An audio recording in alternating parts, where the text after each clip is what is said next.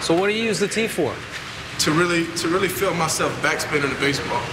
Really feel myself backspinning the baseball, and I like to set it up. I like to set the ball up with the horseshoe showing, and I'm swinging. Once I get my angle, I'm swinging down to that ball, and I want to hit him in the mouth. Hit him in the mouth. I like that. It's all about the mental aspect of it, and you want to win the day mentally. And with that being said, I mean, I like to feel like that's the enemy, and boom, I'm backspinning that ball every time right here, and that creates that trajectory as doubles and homers. So, yeah, baby. Yeah. Nice.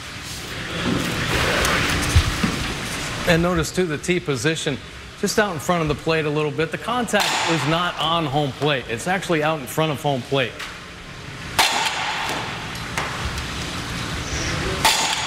Now, you are getting a little bit more of a load.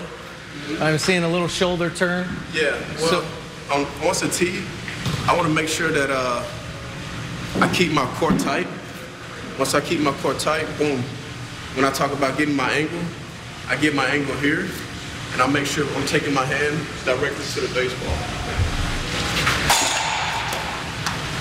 I like to sit it once I start off. So I like to stay through the ball, and I like to start off out in front of the tee just to feel myself stand through the baseball and keep everything going that way.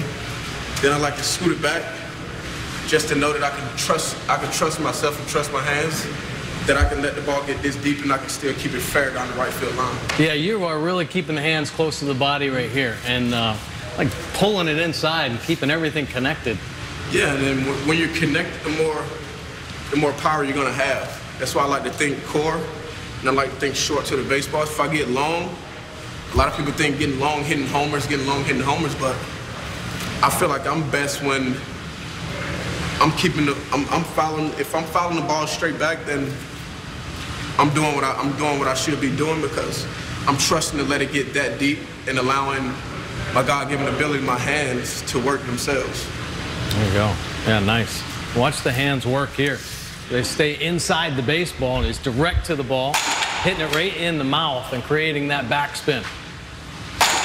And you can see the strength, obviously, of that upper torso. Locks in the abs, and boom, direct to the ball. So much power coming, obviously, from that torque he creates, but he has incredible hand strength as well. They're backing the tee up even more. Just to trust the hands and trust the fact that he's letting the ball travel. I mean, that's so important, obviously, as Tim Beckham's been explaining. The ability to trust factor of letting the ball travel as deep as possible and not getting caught drifting out in front to try to hit the baseball. That's good stuff right there. I'm sure you got a ton of secrets, and we don't want to divulge too many of them, but what we have seen here today is what makes a great Major League player. Tim Beckham setting records for the Orioles. Of course, the Orioles hoping he's going to be in that Oriole uniform for a long time.